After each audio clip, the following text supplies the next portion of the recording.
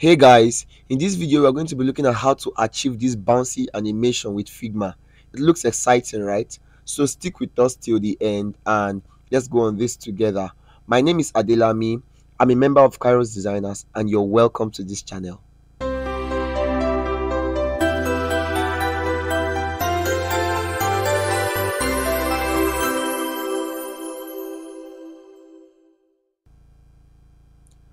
So you're welcome to this channel once again. If this is your first time, if this isn't, you're welcome back.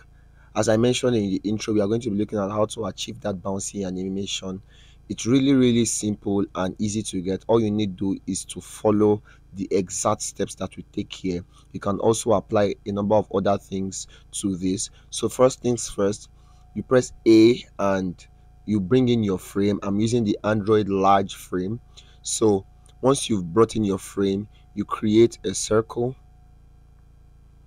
You create a small circle and just center it to the page using Alt H and Alt V, vertical, horizontal. So it's going to be centered to the page, and then we copy the color from the existing one. This is made in such a way that for each of the bounds, it's actually the color gets thicker. So you duplicate that frame with the exact circle that was in the first frame. Then you hold Shift and you press the up arrow key. It takes the circle out of the frame, or ellipse as others call it. So it takes that out of the frame, and then you duplicate again, making the third frame still that same circle, but this time bigger and the color gets darker. I hope you're following up to this point, so make sure that you get that right. Do the same thing again, bigger circle and darker, the color, the shade gets darker. We have a video on how to create tints and shades for your style guide. If you haven't seen that, I think you should. It's going to really help you. So once you've done this, you create another duplicate of the frame, and this with the darkest color for this project. Then you enlarge the circle such that it covers the whole frame. So you can see now it's like the background of the frame itself is the dark green. So we are going to copy our buttons and the other elements on the existing page. So I made this in such a way that it opens you up to the sign up page. This is going to be for new users. So you copy that and you paste it. Figma has a very interesting feature whereby when you paste, it pastes in the exact same position, especially when the frames are alike. Now it's time for us to prototype. I want you to pay close attention here to the prototype. So all you need to do is to link the first frame to the other and set it to after delay, so after a while. Then smart animate, bouncy, and we'll change it from 3000. For some it's going to be 800. Yeah, so we change back to 800 milliseconds. Then that's from the first frame to the second frame. From the second frame to the third frame, the same thing. After delay, smart animate, bouncy, 800 milliseconds. Same thing again.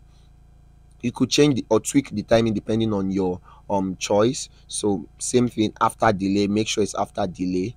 Then you link the last one.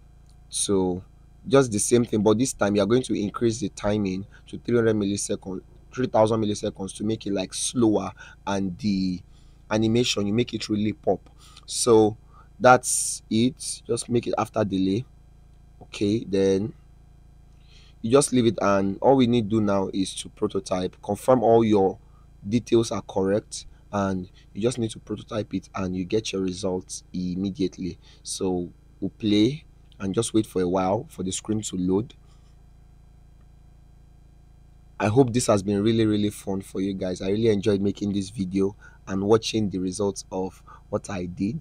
So you could just check the prototype settings to make sure that it's on Android large. Check the prototype settings to make sure it's on Android large. So now we are going to try something else with this. So we are going to try us tapping.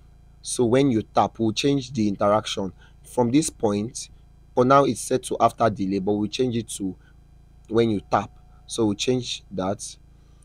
So we'll set it, click on the screen, then click on the prototype settings.